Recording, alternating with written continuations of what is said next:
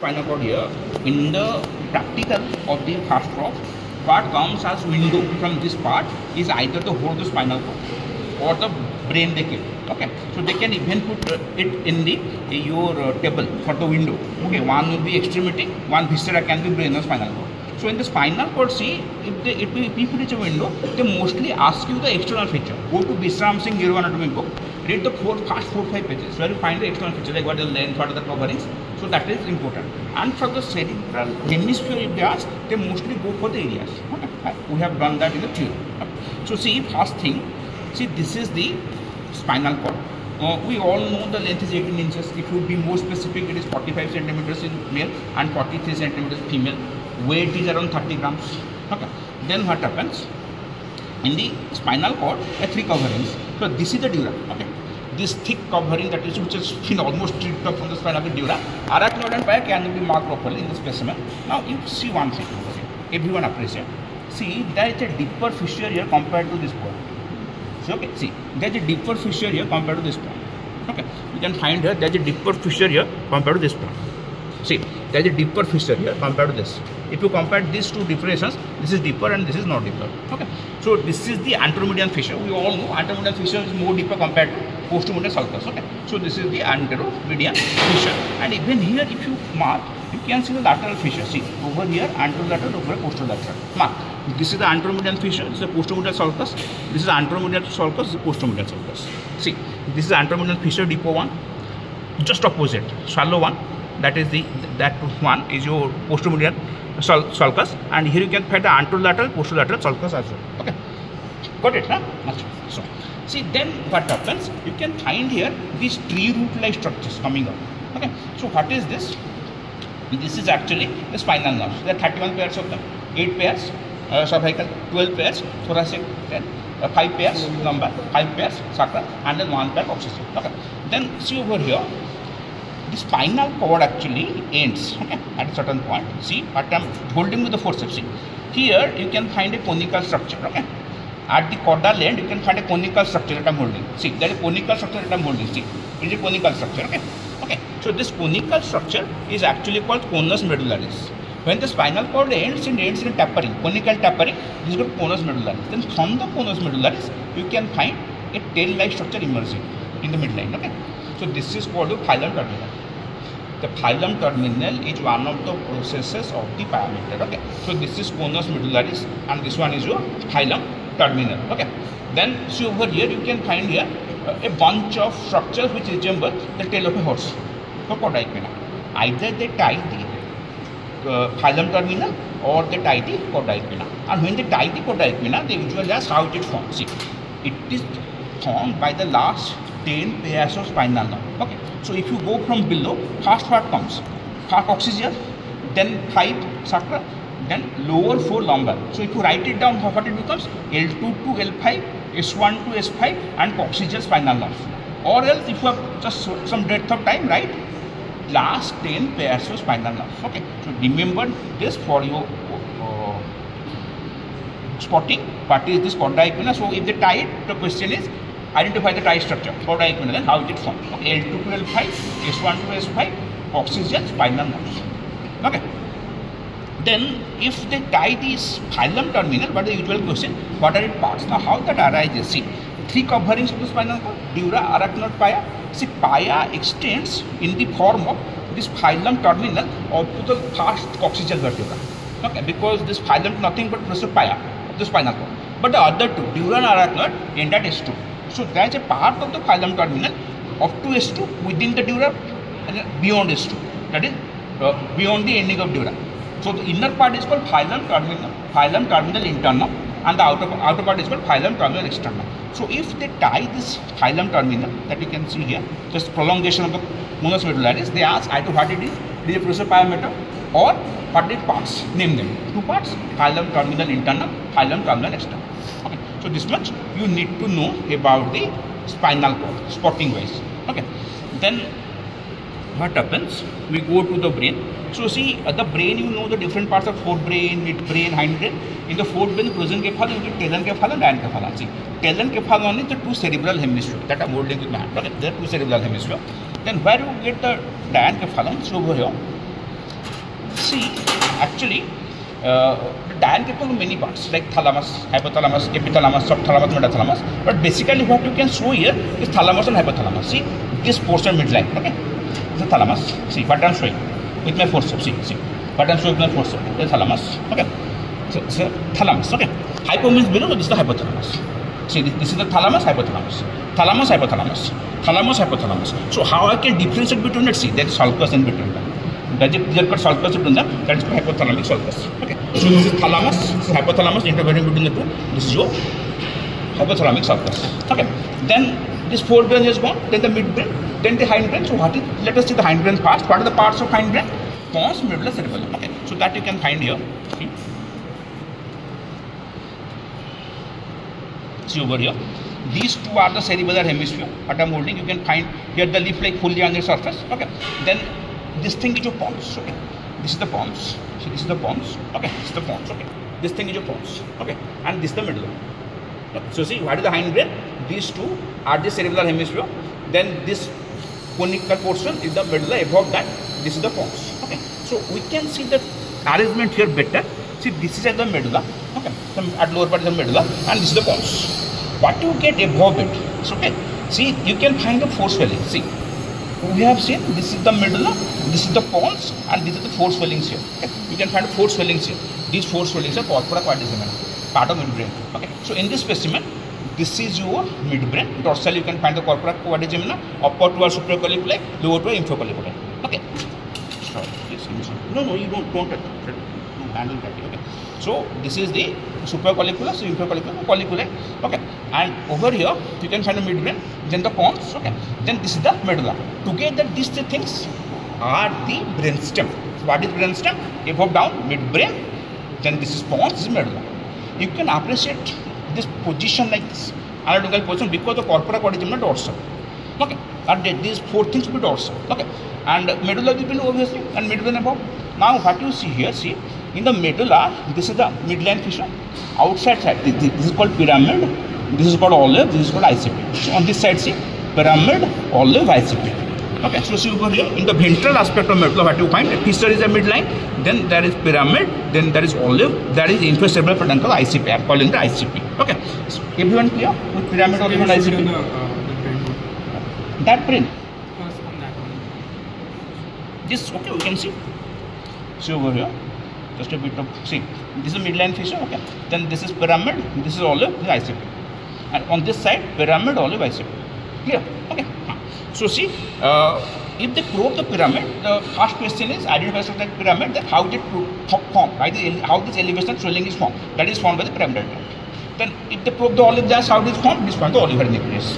Okay. And see, on the dorsal surface, see, this is actually the floor of the fourth ventricle. Okay. Okay. Then below that, see, this is again a posterior fissure. So towards from medial to lateral, this is called fasciculus gracilis, fasciculus cuneatum, and again ICP. So ICP is shared by both dorsal and ventral aspects of the medulla. See again here, this is the midline fissure posteriorly. Above that you find the floor of fourth ventricle. Here you can find what you can find. See, this is the fasciculus gracilis, then fasciculus cuneatum, then again the ICP. Okay. See, this is the dorsal aspect of the medulla. Okay. Above that you can find the floor of fourth ventricle, the rhomboidal structure. Okay. So it is called rhomboidal fossa. Now you can find here on iso midline, this is fasciculus gracilis, the fasciculus cuneatus, and the ICP. Okay. This is ICP. Okay. So this is what you get mostly in the midbrain pons medulla, that is your brainstem. And here some teachers they sometimes go for the question, this is floor of fourth ventricle. Okay. So on either side, this is the median sulcus. Okay. Sorry, this is the medial eminence, okay, on either side of sulcus. And here you can find the elevation, that is facial colliculus. Okay. So see, this is the midline sulcus in the floor of fourth ventricle, and here you can find the this medial eminence, and these two bulgings are the facial colliculus. Okay. Achha. So now see. What you need to know then, see, this is the medial surface, okay, of the part cerebral hemisphere. In the cerebral hemisphere, so what are the parts? This is your superolateral surface, this is the medial surface, and this is inferior surface. Inferior surface has got two further parts. This is orbital part, this is temporal part. And you can find a division line between orbital part and temporal part. Okay, so this is the stem of lateral surface. Because the lateral sulcus, as you can appreciate in some other brain that are disjointed. So over here, okay, This is here. See, this is again here the orbital part of the inferior surface, temporal surface. In between them, this thing is actually your stem of lateral surface. Then it proceeds to superolateral surface. So this entire thing is lateral surface is beginning is in the inferior surface, and that is called stem. Okay.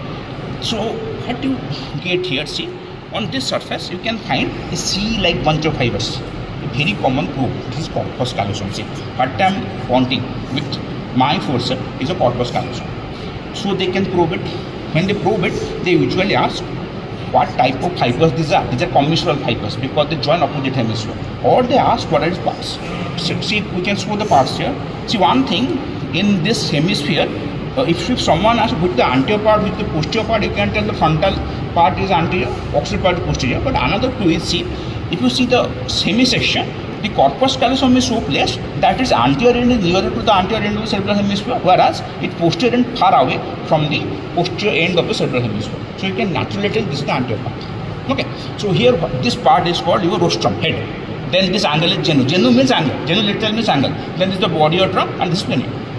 So if they probe the corpus callosum, one type of side piece, what type of fibers are these? Commissural fibers, or what are the parts? These are rostrum, genu, trunk or body, cranium.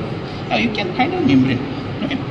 This is the this is septum pellucidum, because just below the body of the corpus callosum, this is the central part of lateral ventricle. We all know lateral ventricle is the cavity of each cerebral hemisphere. So where I have put the forceps is the central part of lateral ventricle. It has got three horns: frontal horn that goes to frontal lobe, posterior horn that is anterior horn that goes to frontal lobe, posterior horn that goes to occipital lobe, and inferior horn that goes to temporal lobe. Okay. So see, this is the anterior horn that is going towards frontal lobe. Okay, see, everyone. Okay, so anterior horn goes towards frontal lobe. This is the posterior horn. Okay, that is going towards occipital lobe, and this is the inferior horn. Okay, that is going towards temporal lobe, and this central part is body, the lateral ventricle. So you can find here the parts of lateral ventricle and the septum pellucidum that separates the two side lateral ventricle. If you see this specimen, you can find here a complete septum pellucidum. Okay, so that the cavity of the lateral ventricle is not visible, but here parts of the septum pellucidum has been taken off, so you can clearly find the cavity of the lateral ventricle here. Okay, now what else is there? See, over here in the cerebrum, many areas and sulcus are there, but what you need to mark is this. This is lateral sulcus you need to mark, and you need to mark the central sulcus. Now, how to know the central sulcus? First of all, it is upon the superolateral surface. Okay.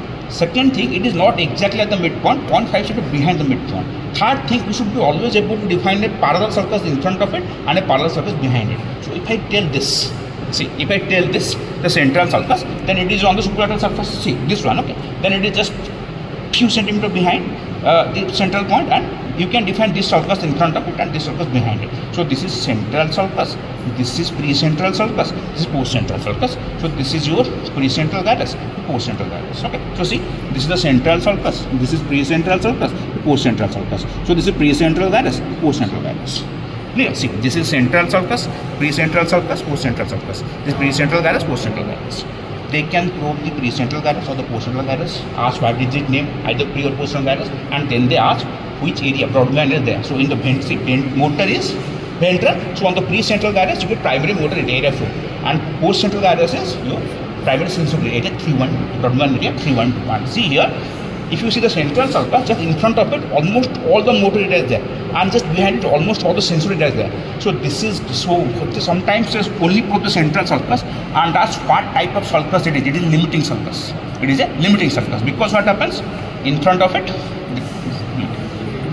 there is your all the motor areas, behind that sensory. So it limits the sensory from the motor area. That is where it is limiting sulcus. So even in the theory they can ask central sulcus is a dash type of sulcus. It is a limiting sulcus. Okay. Now the lateral sulcus you also know.